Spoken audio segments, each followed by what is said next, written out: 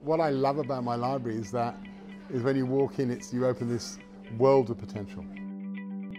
I think libraries are about serving all the communities. That ranges from the people who maybe don't have enough to eat to basically anyone. And that idea of providing a space where everyone can come in a very egalitarian and inclusive way is very important. People don't realise that we're so much more than books these days. We're about places of gathering, we're about getting together, we're about community. The other thing that's important about the library system is that it's free.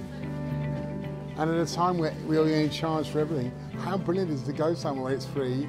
This is an open kitchen area where we're about to serve lunch to 100 people from the local community. Libraries are all about community, so what this program is all about is bringing people together with a love of cooking and a love of food.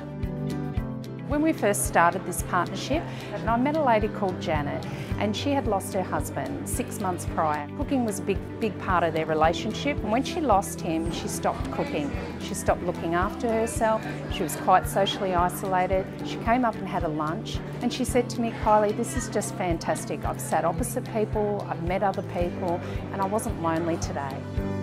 That's the sort of difference that you don't realise you're making. You don't know who's coming into these spaces and having lunch. That idea of being able to meet like-minded souls, to engage in programs like this, this is ways that you make your life better and how you improve your life.